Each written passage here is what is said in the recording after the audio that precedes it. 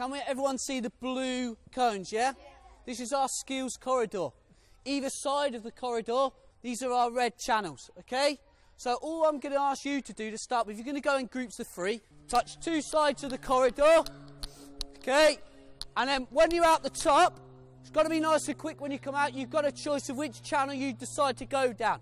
I'm going to go down this one to start with. Just get lots of touches on the ball before you get to the start. Good. Vary which channel you come down, so don't all 3 of you go down the one channel. Next 3 off you go. Who's in the middle line? Charlie.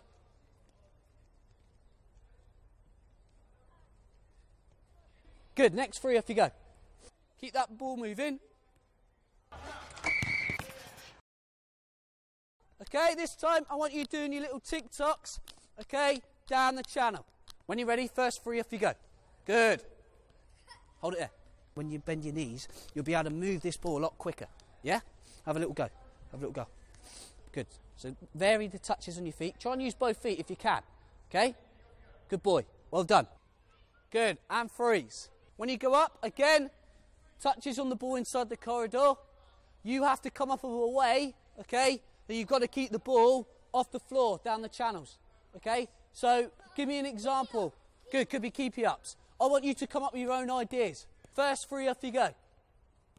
Good, good idea. Next 3 off you go. You can't use your hands, try and use your feet. Introducing obviously the ball is a massive thing, you know, getting touches on the ball, they become more confident, and obviously you'll be surprised that, you know, at 8 years old of what, you know, what a player can do. Going to have a bit more confusion into the exercise now. So the first 3, put your hand up this end. First 3, good. And the first 3 this end, put your hand up. Good.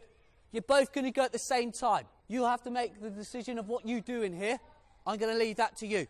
Next 3 each from each end. Off you go. Off you go. Come on. Good.